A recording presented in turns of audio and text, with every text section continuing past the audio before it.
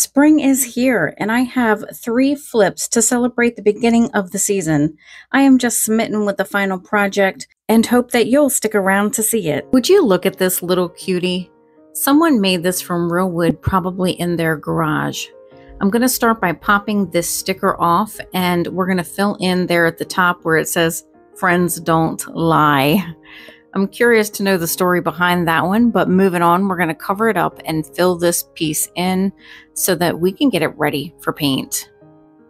I covered the entire piece in turquoise acrylic paint, and I did not paint at all where the drawer tucks in. On this one, I'm using a few different Temu products, starting with this paper, which I think is absolutely beautiful. So I'm just looking through the stack here, showing you the different designs and choosing the ones that I like. And then I'm going to just simply cut them down to fit in 2 different areas of the box. I love home decor, but I really love home decor that's practical and functional. After all, if we didn't have things that were functional, we'd have just a house full of home decor that takes up space but has no real use. That's why I'm typically attracted to items just like this at the thrift store.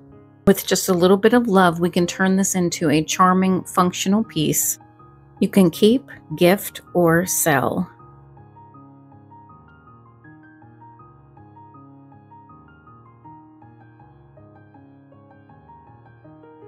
And here I am just testing the fit before gluing it in.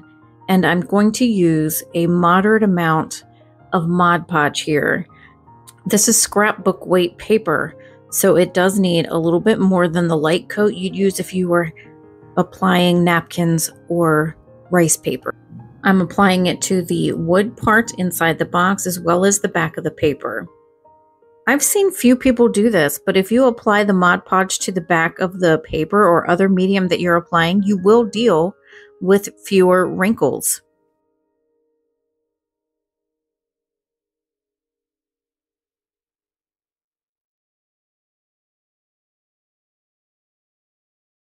And once I have both pieces of my paper on, I'm going to flip it over and just trim up the top piece here.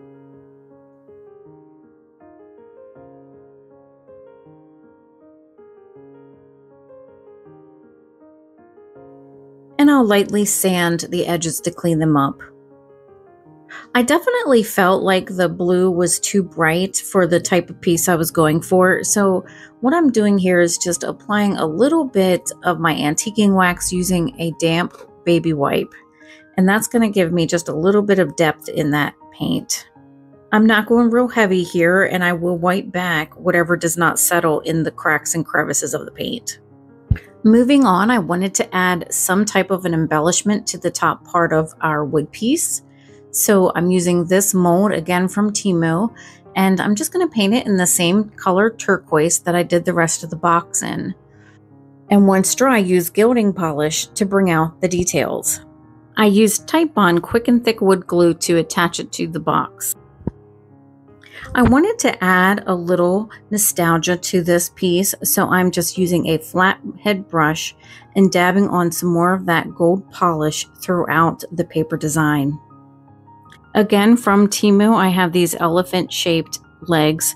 They don't have a way to screw them on, so I will attach them using super glue.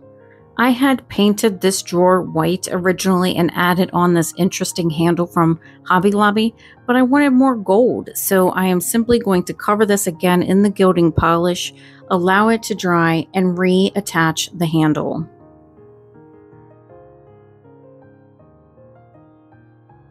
Here is the final result. I really hope that you like this one as much as I do. Drop me a comment down below and let me know what you think about this transformation.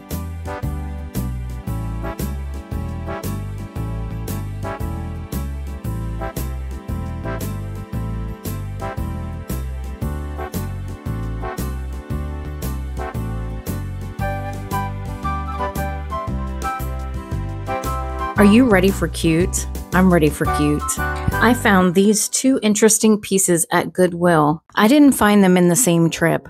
I first found the wood tree thing, and then on a second trip back, found this little white house, which I think is winter decor. I'm going to start by removing the bottom of the house. I do that by first scoring over the paint with an X-Acto knife where I need the two pieces to part ways. And then I'm able to easily shimmy the two pieces apart.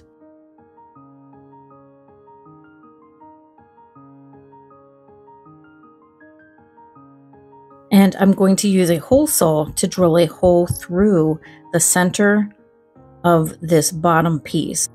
I was on pins and needles because I'd never used a hole saw on such a thin piece of wood before, but everything turned out okay.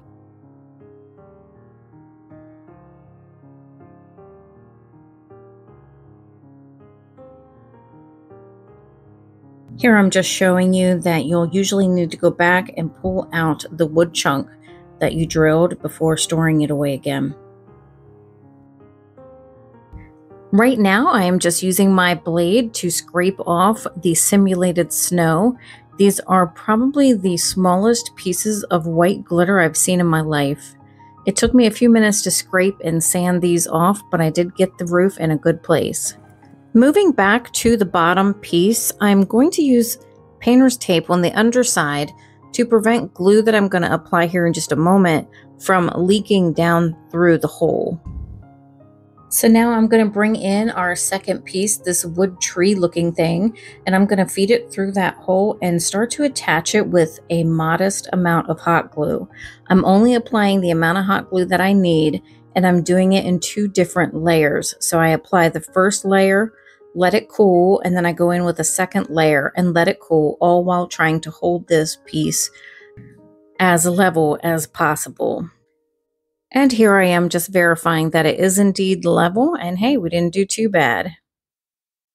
After removing that painter's tape, I see that only a small amount dripped through, and I'm going to use my knife again just to cut that piece off to make sure that it has a nice flush appearance, and later cover this area up with a little bit of moss. But for now, we're going to move on to the bottom. I'm using a piece of scrap floral foam and just cutting it into smaller pieces and kind of shoving it in there at the bottom. This is used primarily as a filler. Off camera, as to not bore you, I filled this bottom part up with a couple of different shades of moss. And now I spend a few minutes filling it up with florals and foliage to give this a beautiful, lush, and whimsical look. If you're new here, my name is Melissa, and I'm so glad that you're here. Thank you so much for stopping in, and thank you to all my returning viewers. You all mean so much to me and have brought this channel the success that it's seen today. If you haven't already subscribed, if you've just been watching and not subbing, please consider doing so. This channel will continue to bring you new, unique ideas that you can pass on and share with your friends. Here I'm taking a little of my Spanish moss to make a bird's nest. Now I've seen bird's nests be perfectly round, but a real bird's nest is really messy. And I like my projects to simulate what you'd actually find out in nature. So I'm not going to take any time and try to ball it up nicely. I'm going to shove it inside this wicker looking ball, and then I'm going to glue two small faux eggs together and set them inside. I wanted to expand the tree a little, so I went out back and clipped a branch from my honeysuckle vine. It has a nice curve to it, which I thought would frame the ball nicely. To accessorize that single branch, I added some sprigs of boxwood and a small strand of fairy lights. Off camera, I reattached the top of the house to the base using wood glue, and am using a little bit of painter's tape to hold everything in place while I continue to work. I got this mini strip of flowers from Temu, and I'm going to use these to flock the front door. I'm so excited to show you the final reveal. Here she is, lit up.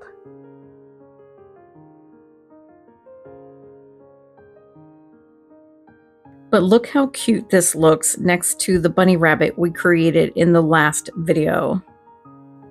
If you have not yet seen that video, you can find the link in the description box below should you want to check it out. I added a package miniature to the front porch right in front of the door. And I think the package delivery starts the story of this project, because now you have to wonder how the Amazon or UPS delivery driver was able to get this package on the porch. Maybe by drone? I don't know. Please let me know. Drop me a comment and let me know what you think about this transformation. I often see these countertop book holders at the thrift store, and the possibilities for them are endless. I'm going to start by removing the screws that were already in here and holding the piece together.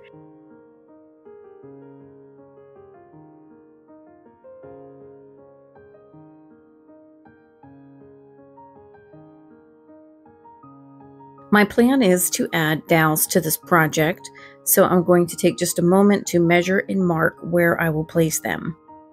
There is no room for error on this one, so I'm taking my time and making sure that my marks for where the dowels will go are exactly where I need them to be. And then using a drill bit, the same thickness as the dowel rods I'm using, I will start to drill the holes, not all the way through, but just 1/4 of an inch through the wood.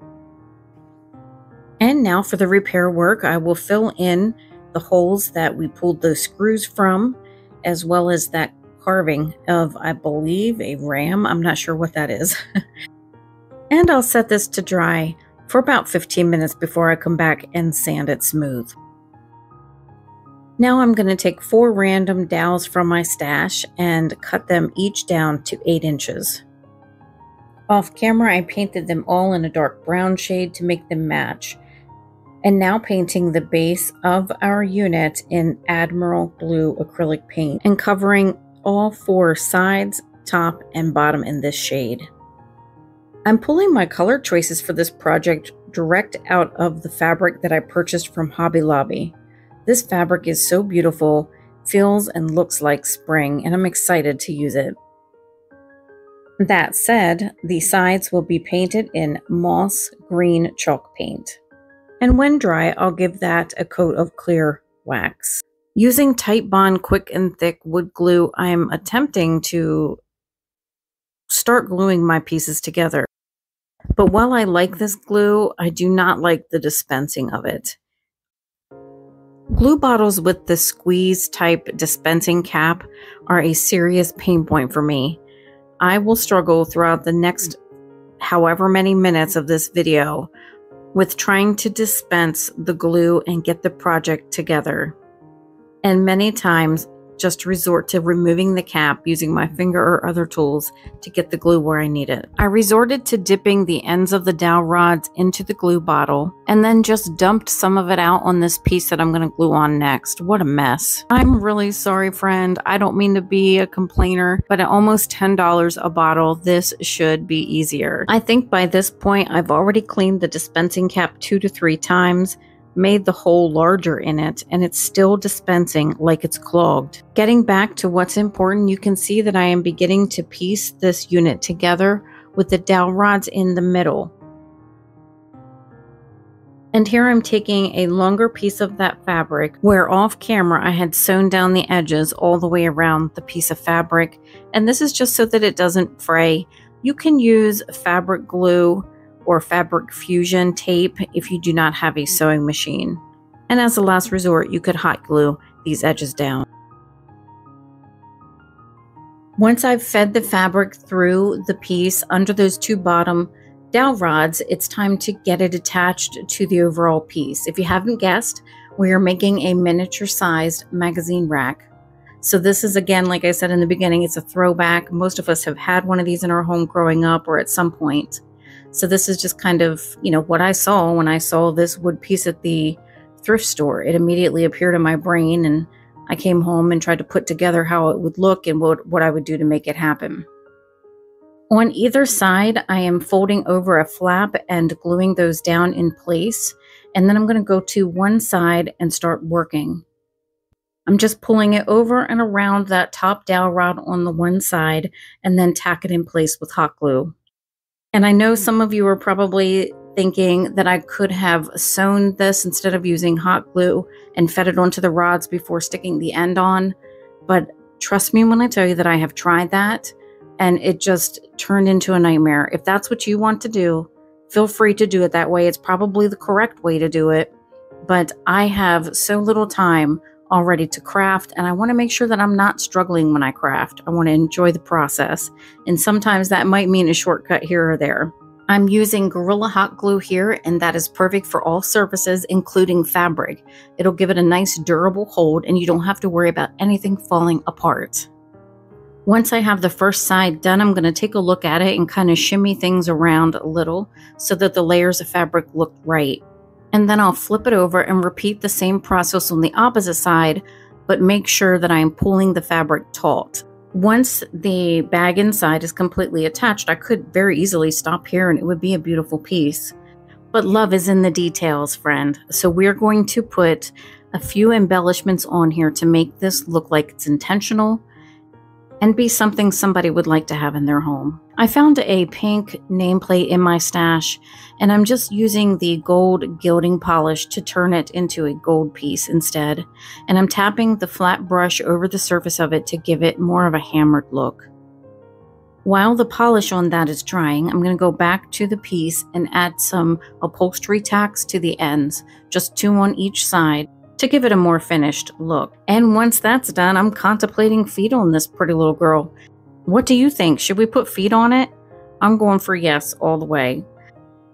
I have these 18mm wood beads that are flat on one side, and they are so perfect for adding height or feet on your projects. I'm going to attach them with that same type bond quick and thick glue we've been using throughout the project.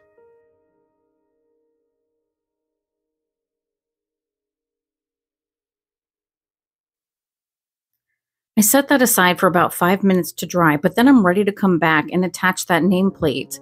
So I have this little hand drill. You probably have one in your stash as well. If you don't, they're very inexpensive on Amazon's website. I think you can even get them from Walmart, but I'm just drilling the hole in there with my hand, and then I can go back with a screwdriver that also comes in the set and put those little screws in. And then I'm going to take a paintbrush with more of that gilding polish and cover up those screws. While doing this, I noticed that there was a little bit of blue paint on the one bead that I was using as a foot. So I'm going to just take my sandpaper and sand that away, and it'll look like it was never there. Turning my attention to the final step and the sides of this project, I'm going to use some Mod Podge and add on some of these pressed leaves. Now I'm going to Mod Podge over the entire surface because we don't want it to look like there's shininess on and around the leaves and not the rest of it. So just to make sure it's all cohesive, you'll see me as I Mod Podge the leaves on, and then also cover the entire side surface here with Mod Podge too. With good adhesion here, you can count on these leaves staying on and never falling off. I'm going to do this on both sides of the project and set it aside to let the Mod Podge dry. And if you are still with me in this video, thank you so much. You are my original OGs. You are my supporters. This channel recently reached 1,000 subscribers, and I can't tell you how much it warms my heart. I'm pretty sure I cried, although I'm not going to admit just how much, but I just felt so overwhelmed by the amount of support that my channel has received. I never expected to have 1,000 followers on this channel. And it really, really does mean the world to me. Each and every one of you, your subscription, your support, the time you spend with me means so, so much. Thank you from the bottom of my heart for being here. And I have talked enough about that. I'm ready to show you how this piece looks once it's done. And so very excited to hear your feedback.